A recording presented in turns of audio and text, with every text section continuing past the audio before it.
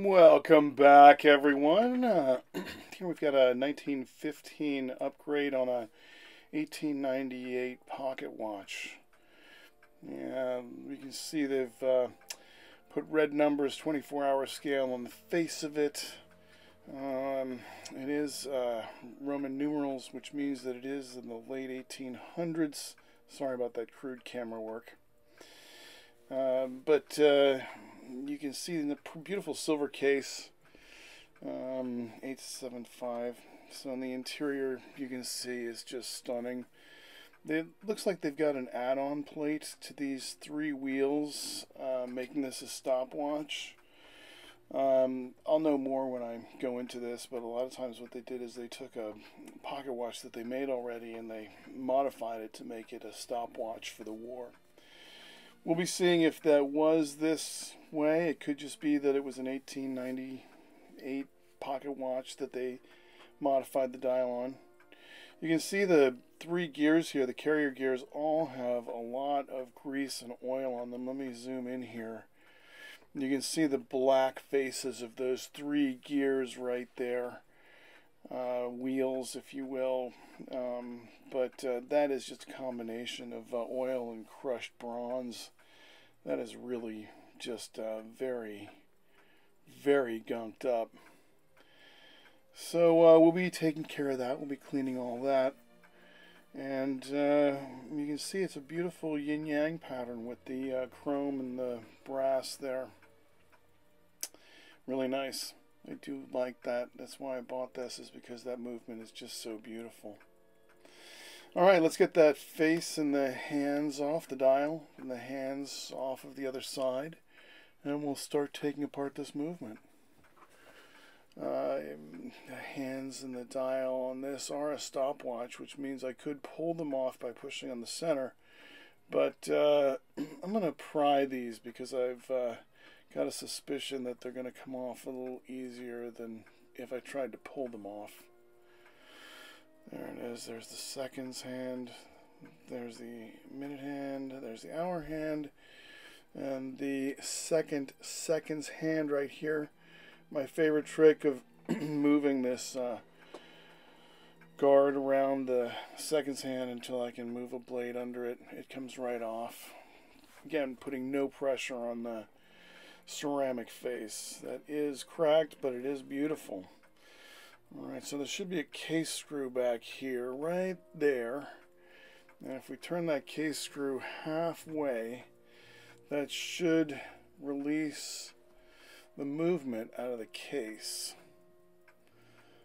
There it is right there.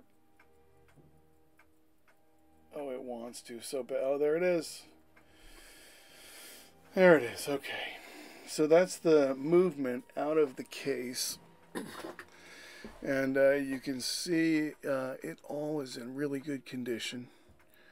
I don't see any problems with that. And so that is the dial.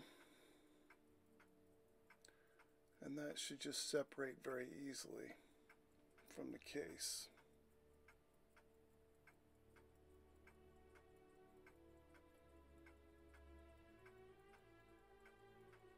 Those two dial screws so that the crescents are right over the posts,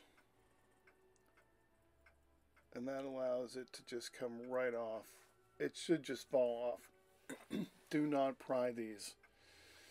That one looks in great condition. Looks like an original. It looks like this watch does have a serial number, and excuse me, we will get to see if it is a complete watch or whether it's a Franken watch. I think this was just a neglected watch. Somebody tried to oil it, and those pieces right there and there.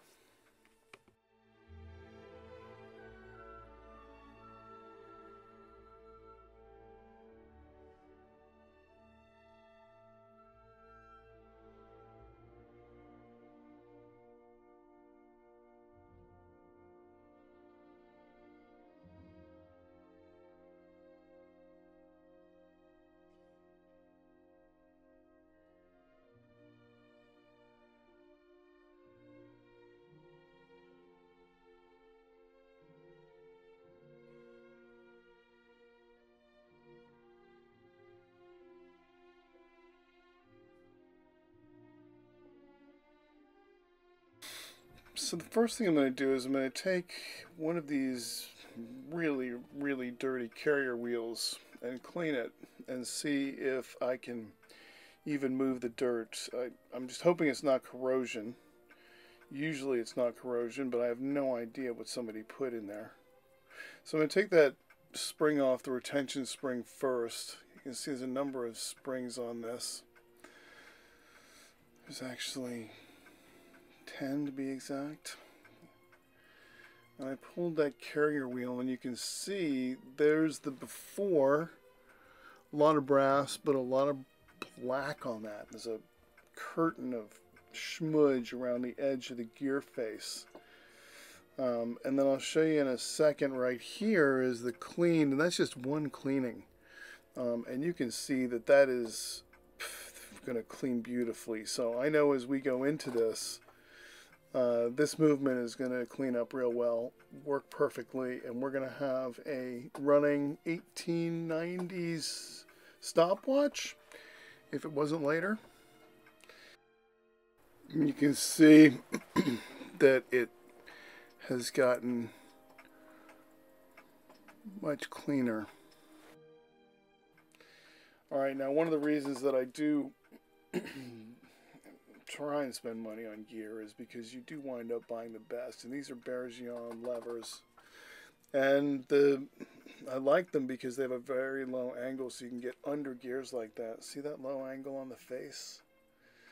You almost have to be lying down to get them to activate. So very good for pulling all kinds of gears.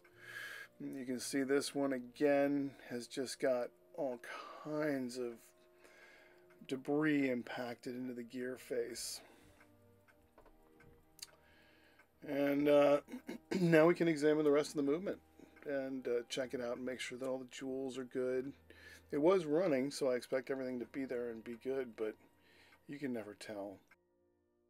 Alright, so the next thing I want to do after checking everything out is to take this balance off. And yeah, let's see if I can get that in focus.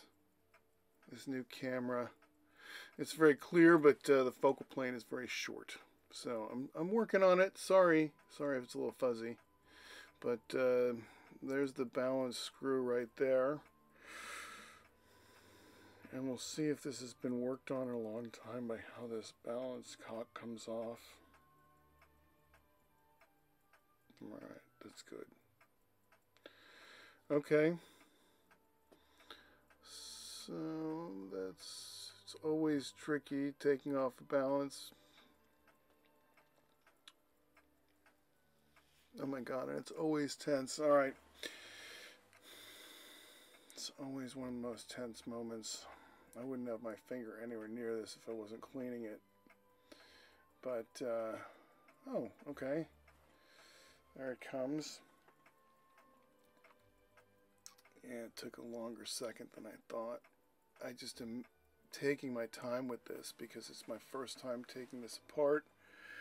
And I do not want to drop it or to hurt it in any way. You can see my thumb being there allowed me to catch that as it came apart.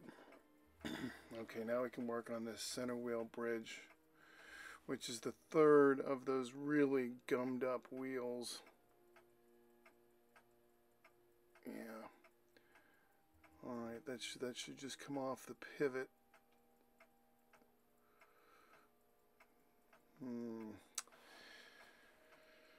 Alright, so let's try and take the whole thing apart. I think that it's stuck. Oh, there it is. Alright, so that comes off easily, and then that center wheel comes out like that. And that's the center wheel, that's the seconds wheel, and that was one of the wheels that they put in when they retrofit this. That went all the way through the movement, and that very tip right there connected to the seconds wheel of the stopwatch. So, alright, so let's move on to taking off these springs, and there's like 6 of them, 7 of them. So we'll just go through and take off what seems logical. This will be spring number 1, and I'll keep all of the screws with the spring as I take it apart, because it looks like these are all custom fit. that'll be number 2 right there. And that looks like it's the ratchet wheel spring right there. And then spring number 3 right there is the ratchet wheel click. I don't even know if these are the right names, but these are what it seems to be doing. That spring with that screw. And then we've got a couple more. That's going to be this spring, and this is the actuator spring for the ratchet. And that ratchet is, there it is right there. There's the claw to that fits into the ratchet. We have one more spring here, and I think that one is the spring. Hold on a minute. Oh, this is so frustrating. Some of these are so skinny, these screws. You gotta have a very, very, very well sharpened screwdriver to get into these movements. And that was the spring for the actuator. So, yeah. And then this isn't a spring as much as it's a lifting bar for the center wheel to keep it in the same plane as the other 2 wheels, the carrying wheel and the drive wheel. So that's all of this on this main plate. Now I can take off that ratchet wheel, and it looks like the ratchet can come off too, the click that's right above it. Alright. Oh, that comes off easily. Nice. Good. All this will clean. Looks like that's got oil underneath it. All of it does. It hasn't been cleaned in a long time, but the oil hasn't turned to glue yet. Alright. So I think I've got 3 screws here. 1, 2. Oh, there it is. And 3 right there. Oh, they're so small. It's getting late. It's time to stop for the evening here. I'll take this plate off. Let's see what we can find under it. Yeah, it looks like this plate was machined and fit. There it is. Machined and fit just to fit on this pocket watch frame. You can see the fitting marks on the back of the plate, and the serial number right there matches the front, which means that the bridge and the main plate are the same manufacturer, which is good. And you can see the filing marks in the back of that. I have a feeling that they fit the screws to it and then filed the back of it so that it would fit down there like that. Alright, let's keep going here. We've got a good head start on it. What does that say in there? So it looks like there's a lot of black gunk on everything, but it looks like there's an inscription of some kind. What does that say? Charles Brouillard, Basel, 1915. So this was, my guess is this was retrofit in 1915 in Switzerland, where they manufactured the watch, which would put it right in the middle of the war, World War I, which would make sense that the military demarcation on the front that was added to the Roman numeral dial would be there when they added the second hand feature and had this retrofit for the war. Would be my guess. But we do know 1915, Basel, Switzerland, Charles Brouillard worked on this watch down at this level, and that the plate and the main plate and everything go together. So we'll take off this bridge that holds the 3rd and 4th wheels.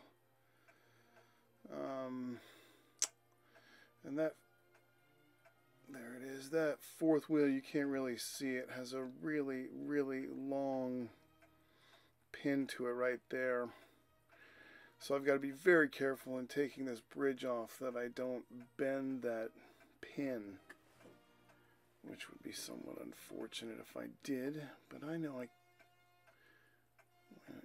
I know I can do this way easily if I just lift it off square to the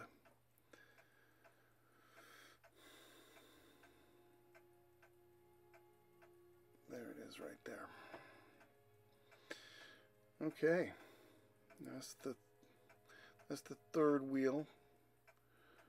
Should come off. Let's get a picture of that first. I always like photographing these things before we move on. And that's going to be the third. Oh, there's a little bit of power still in that.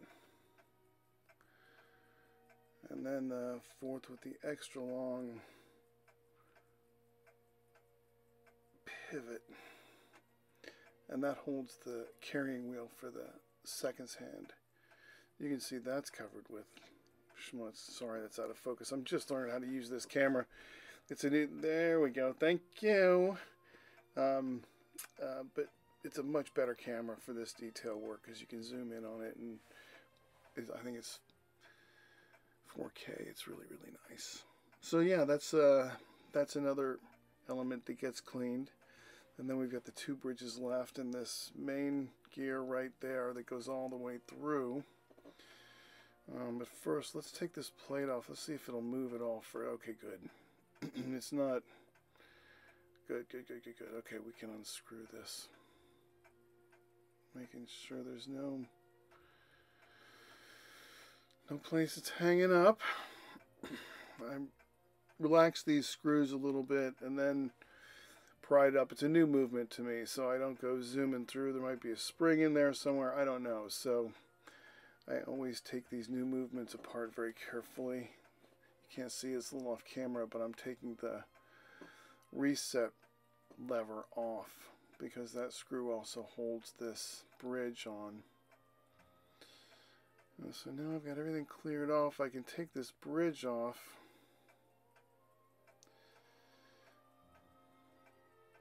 Oh, see? Still power in that. Isn't that amazing? This will run so much better when I'm finished cleaning it. It'll be great to show you that. And you got to stick around for that because the cleaned up version of this is a jewel box. There's no other way to put that. Well, there it is. That's not out of character for this watch. It's filthy. There's the winding gear, there's the main barrel, and there's the center wheel. And so we'll pull that gear out and the mainspring and the mainspring barrel, and then we'll turn it over and pull off the cannon pinion, which is holding that center wheel on. So there's the winding gear. Put that aside, covered in grease. It's sticking to my tweezers. Pull off the main barrel and the mainspring. Oh God, that looks clean. That looks super clean. I'll open that off camera, take care of it, deal with it. And then this.